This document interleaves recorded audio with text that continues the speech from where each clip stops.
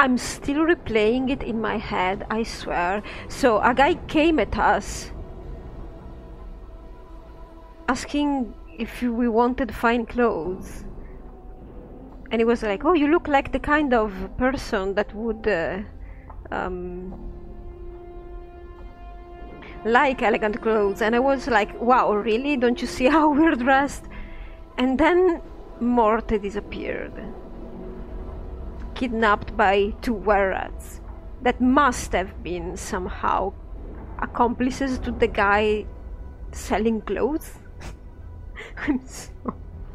I'm left speechless. I can't react. My fight or flight response didn't work. I had the freeze response. They should call it the flight or freeze or fight response. I have the freeze response. That's my response right. Usually. Oh.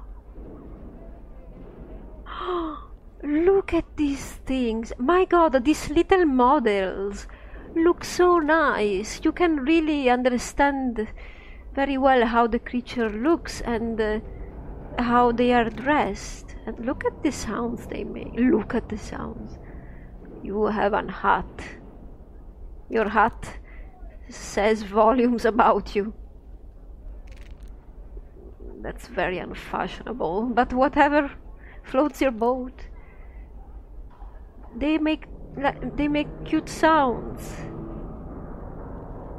My god, I already forgot that we are without Morte. Oh god. My brain... We have Sebastian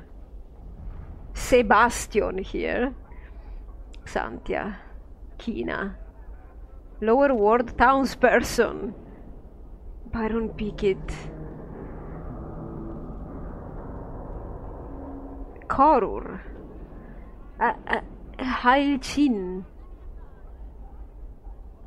Oh.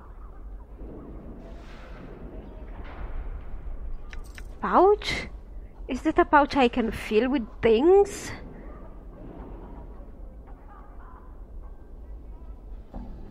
Are these beans? Because they're huge. These guys are staring at the barrels. Look at these harmonium officers. Oh, finally I see one. So they're policing this district because this district is more important than the hive. Look at this door. What? It's not a door. The purpose of this device is unknown. It appears to be some sort of drawbridge. Yeah, it looks like a drawbridge. Drawbridge-like contraption. I wouldn't step on it. It moves. It's almost like a catapult, but weird. It looks very nice, though. It looks like a piece of a starship or something. You know, we still have that... oh, this harmonium officer has a name. It looks like the first person we should talk to. I was thinking that we still didn't find out the mystery about the mosaic room in the catacombs, and I hope I can still access that. Because I want to go back to Farod's room to see if his stash is anywhere to be seen, but more importantly, we don't know that Farod is dead. I mean, we know because we have watched a cutscene, but we don't really know. You see a harmonium officer. He gives you a bored look as you approach. Greetings. He gives you a bored look. Greetings, citizen. Measure 3 Vorten at your service. Questions. He sighs. I don't mean to be rude, but I am on duty and have no time for questions. He pauses. If you would like information, go talk to Ab Crickness. But I already talked with Ab Crickness. Is this the same Ab Crickness? He's an old friend of mine. I think he considers himself to be a tout now, so he can give you the chant concerning just about anything. Okay, he's redirecting me to a person we have already talked with. Oh, there are tags here too.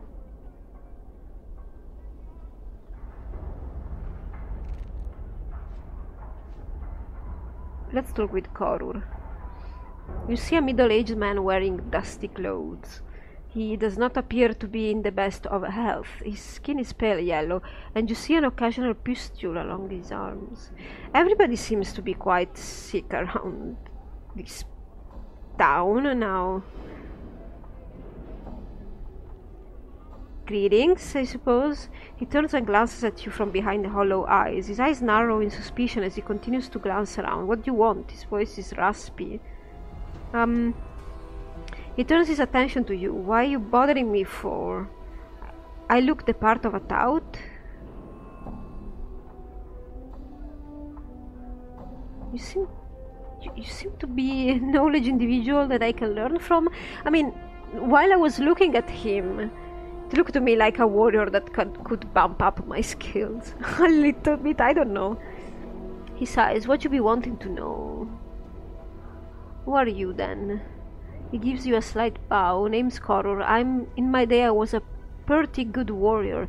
He pauses and sighs. Well, them days is over, but I still know a trick or two. Can you teach me?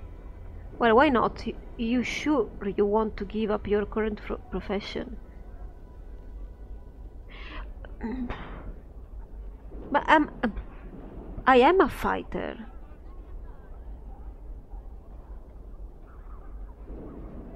So warrior is a profession?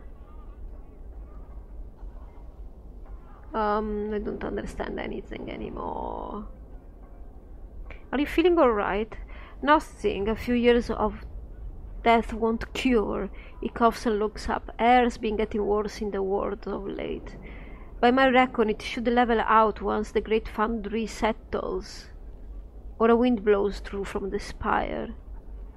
What is with the air here? It's mostly because of all the portals.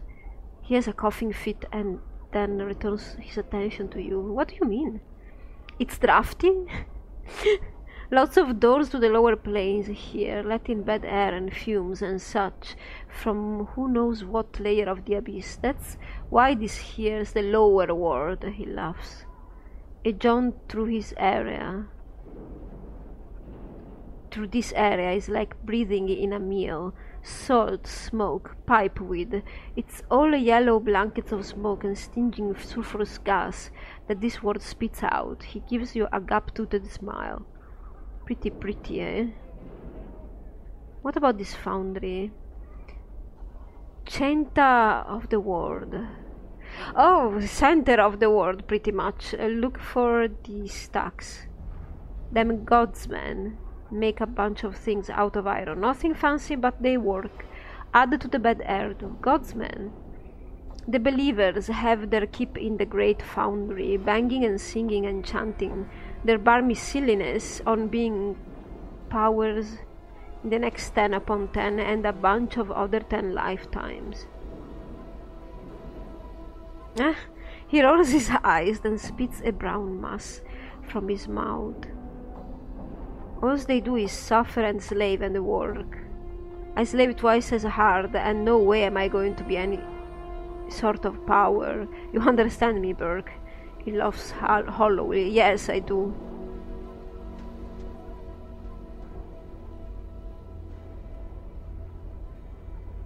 I had a skull, and it's being stolen from me. Do you know anyone who would do such a thing? He looks a little uncomfortable. Missing a skull, are you? Well, now you never heard such from me, but there's people in these parts that, he glances around, make a living by collecting heads of the dead. Work for a basher named Lothar. They call them the Master of the Bones. Where can I find him? He frowns. Now, that's dangerous, wigwag. If I were to say anything, which I'm not, I would say to keep an eye out for a gutted building here in the world. Mayhap you would find something there, eh? He glares at you. But you never heard such from me, eh? Okay.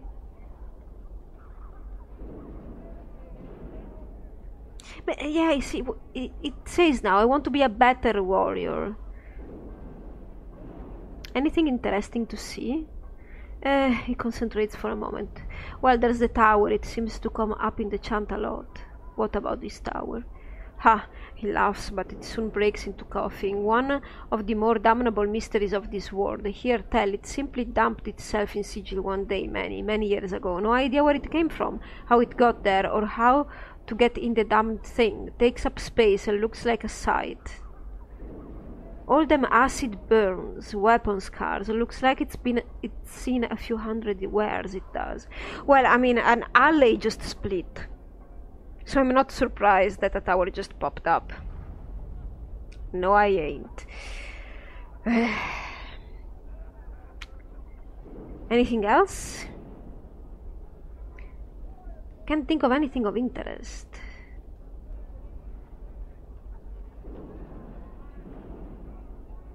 What about this word specifically?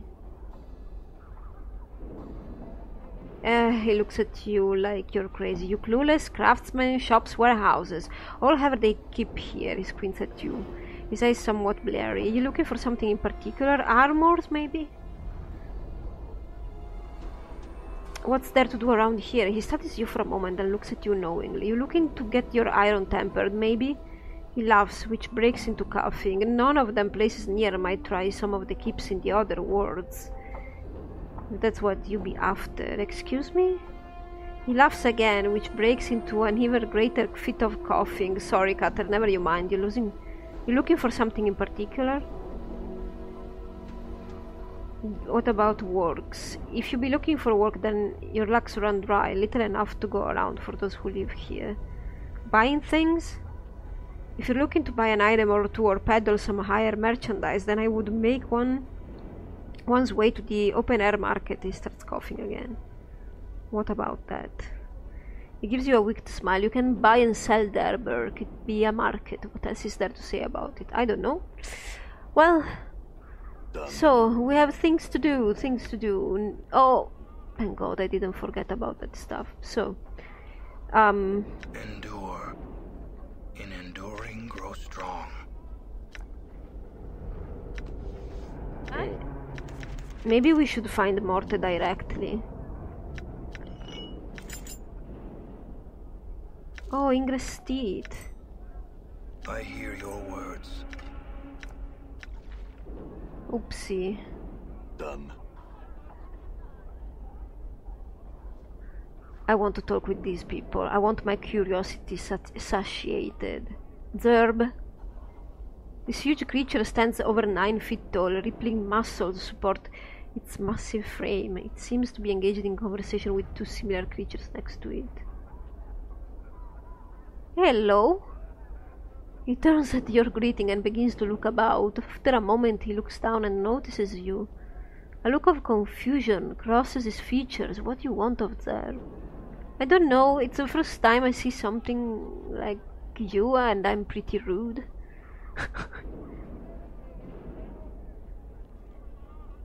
He gives you an apologetic look and shakes his head. Zerb not speak language well. Sorry you talk Torp. He gestures to one of the creatures next to him. Alright.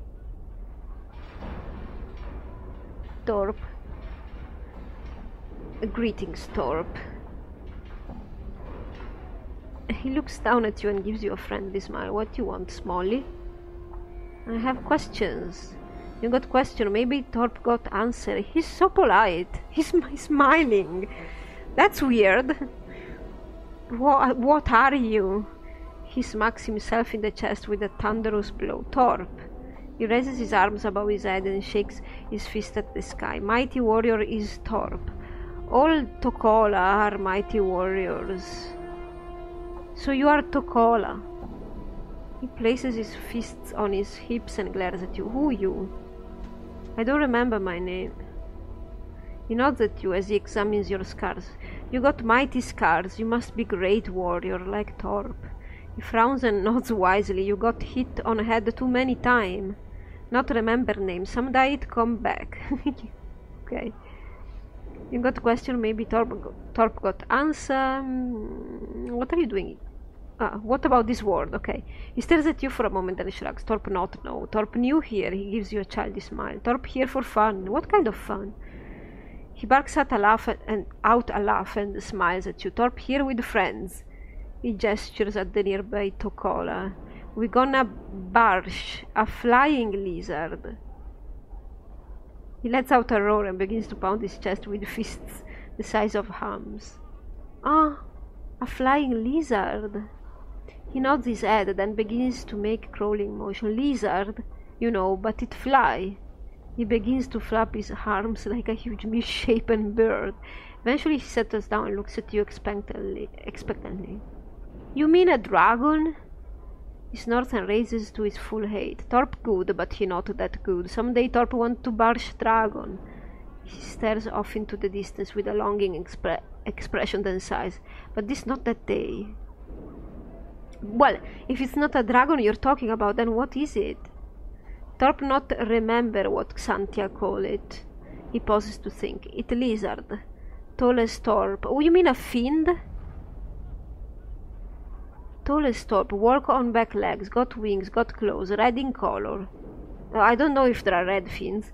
Think she say they called Abishai? He pauses then shrugs. Abishai! Yeah.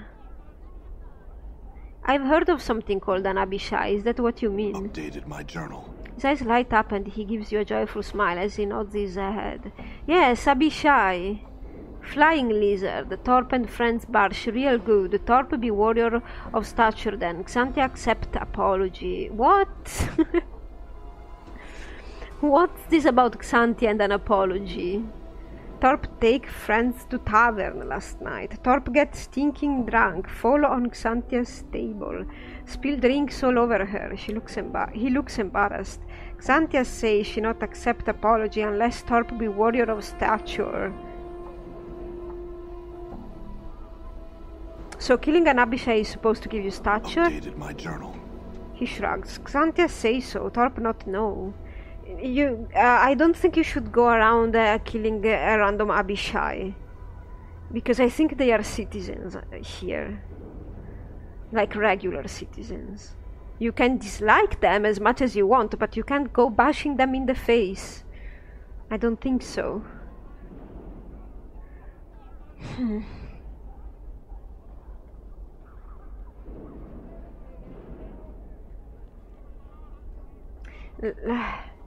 Let's talk with this one. My lungs feel like a chimney. You see a pretty young woman in fine clothes. Her skin lacks the usual yellow tint of the inhabitants of this world. She appears to be watching 3 nearby creatures with interest. Yeah, greetings. She turns to face you. An annoyed look crosses her face. Yes, what do you want? Who are you? My name is Xantia. She looks you up and down, then frowns. Is there something else you want? She looks irritated. So what are you doing then? There's going to be a fight and I want to see it. She smiles wickedly. It should be interesting. A fight? Yes. See the 3 Tokola over there. She points to 3 hulking creatures with rippling muscles. They're going to try to kill an Abishai, she snorts. The stupid oafs. I've heard of something called an Abishai. What exactly is it? Yeah, we don't really know. I mean, they look like fiends, but we don't really know what Abishais are. It's a lower planes creature, a Batezu, I think. She frowns in thought. In any case, Abishai have nasty dispositions, sharp claws, and can cast spells. Ooh, very formidable. The Tokola look like they can take care of themselves, but magic might be a problem for them. Normally I would say yes, Tokola are very powerful warriors. She smiles slyly and leans in to whisper to you. However, I know something they don't. What might that be? Abishai can only be hurt by magic. Yeah, exactly. She snickers. The Tokola will be slaughtered, I have no doubt of it. She straightens up and watches the Tokola eagerly. And you're just letting them die? For what reason? How do you know they can only be hurt by magic? She gives you an annoyed look. My husband is very high up in the Harmonium. The Harmonium guards are trained to deal with creatures such as Abishai. She looks away. That's how I know. My husband told me. Why don't you warn the Tokola? Why should I do that? She smiles evilly. I'm the one who suggested the fight. Why? My husband tries to better his social standing with his underlings by drinking with them in the local taverns. Last evening he forced me to just such an occasion. Those 3 oafs were there, boasting of their prowess as warriors. It was obvious they were in a drunken stupor. When they decided to leave, one of them tripped and fell into the table I was sitting at. And so? She frowns angrily. Most of the drinks at the table spilled into my lap and ruined a very expensive evening gown. So while the cretin was trying to apologize, I whispered to him that I only accepted the apology of a warrior of stature. If he were truly such a warrior, he'd be able to defeat an Abishai in hand-to-hand combat.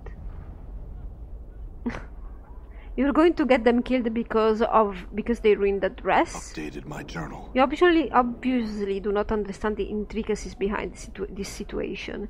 She looks at you like you are an idiot child. I was embarrassed and humiliated in front of my husband and his underlings. Well, I see. What about this word? Nothing. She looks about with distaste. Were it not for the fight, I wouldn't be caught dead here.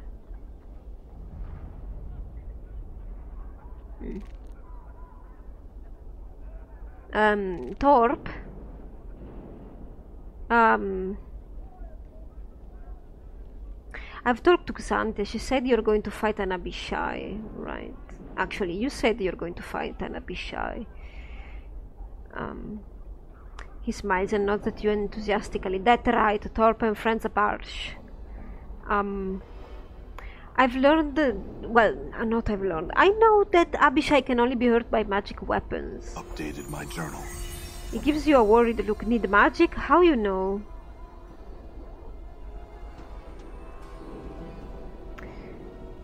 Well, I don't know if I should out Xantia, because I kinda try to solve situations without getting people involved. I want her to be punished. Like, I have the desire to see her punished and probably kicked in the mud also. But I do not have a real reason to want that. Like, it's just to spite because she's being selfish and stupid, and she's probably letting these 3 creatures die, and these creatures are not very bright. They don't seem to be very bright, so she shouldn't take advantage. At the same time, I understand what kind of person she is. Not necessarily a person I like. Still, well, everybody knows that about Abishais. Torp not have magic, friends not have magic. We die if we barsh Abishai his size. Torp not be warrior of stature. Xantia not accept apology. You were willing to risk your life for the honor of a lady, Torp. Only a warrior of stature would do that. He stares at you blankly for a moment, and then a huge smile appears on his face. Really? Torp and friends now have stature?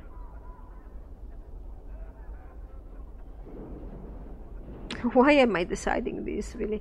Yes, consider Xantia's honor to be satisfied, and the apology accepted. Torp, thank you. You save life. You save life of friends. He turns to the other Tokola and speaks to them hurriedly. After a moment, all 3 bow to you, and each hands you a pouch of coins. Oh, you don't... Okay, well, thank you. He smiles. You good friend, you deserve. Well, thank you. In knowing the teachings of Zerthamon, I have become stronger. I'm gone. I don't want to see them dead. They're cute, and they're doing nothing, really. So they got drunk. Happens. Sometimes.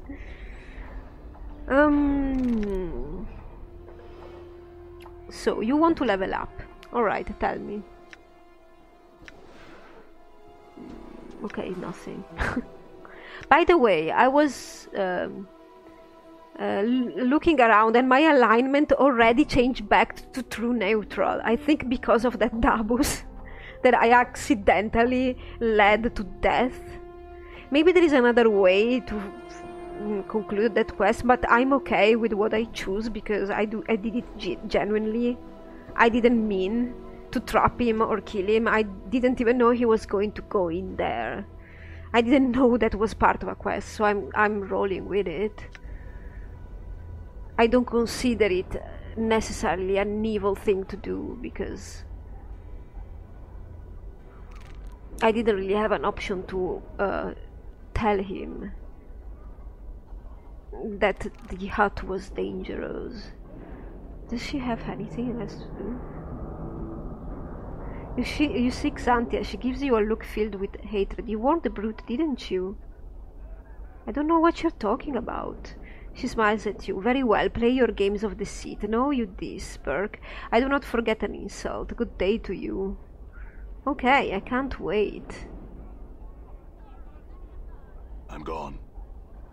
It would be fantastic if she attacked me or something, and I'd be able to talk whoever people she sends towards me, to talk them out and telling them that I didn't warn them. Yeah, but they could say that I warned them, so... Sebastian.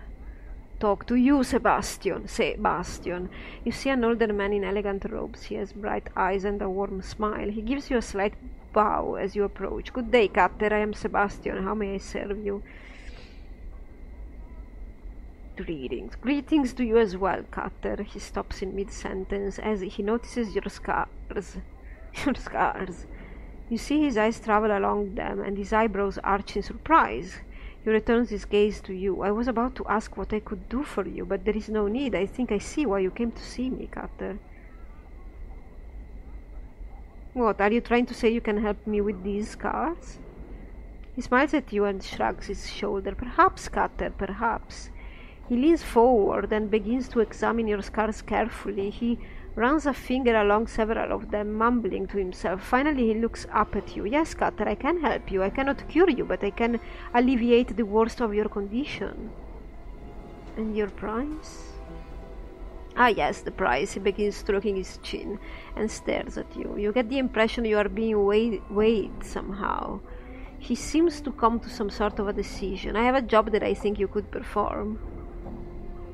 Tell me the job. I have signed a contract with a certain creature. I am no longer able to fulfill the contract. It is beyond my abilities. However, the creature will not release me from the contract. Instead, it has threatened me with death unless I fulfill the contract.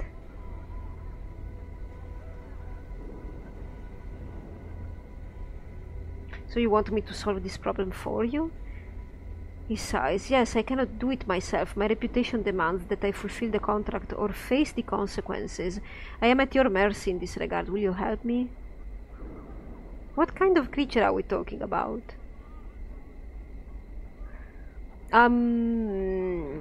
If he heals scars, maybe he gives me more constitution? More health? Maybe? Like... oh my god, what was her name? Like the woman with the talons in the mortuary. An Abishai named Grozuk Cutter. He pauses to gauge your reaction. I know this is a difficult task, but one I think you can handle. Also, the reward I offer you is great. He gestures at your scar. What were you contracted to do?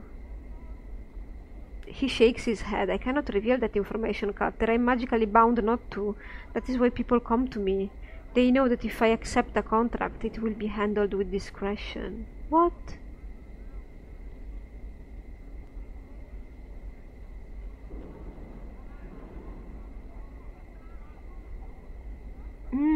Okay, so he is your client.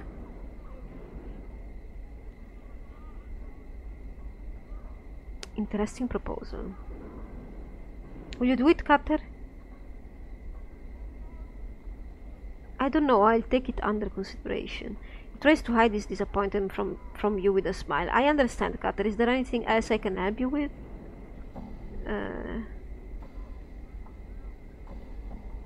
Tell me about you.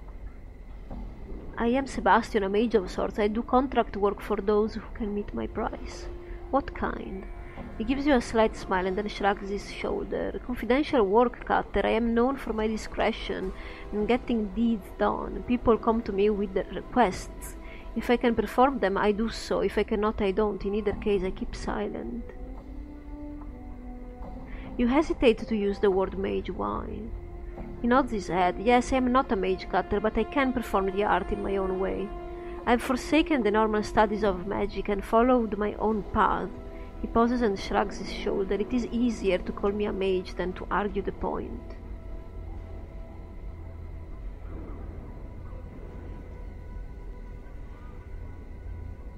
I had a talking skull and he was kidnapped. Can you help? He stares at you for some time before answering. A skull? Well, if I were to hazard a guess, I would say that your skull is now in the possession of the Master of the Bones, which means you should get yourself another skull, Cutter. What can you tell me about him? He frowns and glances about for a moment. His name is Lothar, and he does not appreciate the attention of others. I know nothing of him and can answer no questions about him. You can actually see a hint of fear in his eyes. Let us speak of another subject, Cutter. Where could I find him? He glances about nervously. A ruined house somewhere in this world lends to his demesne.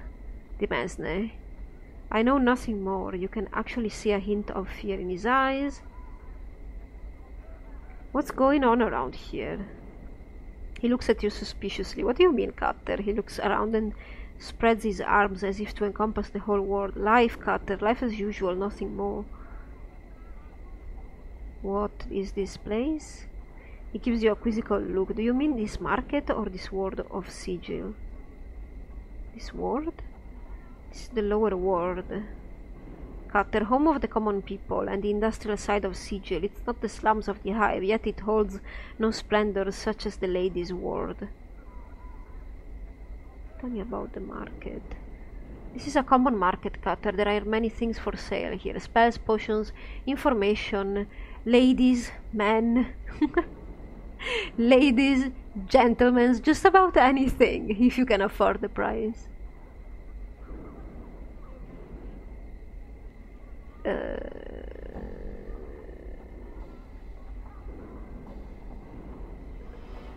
He lets out a short laugh and shrugs his shoulder.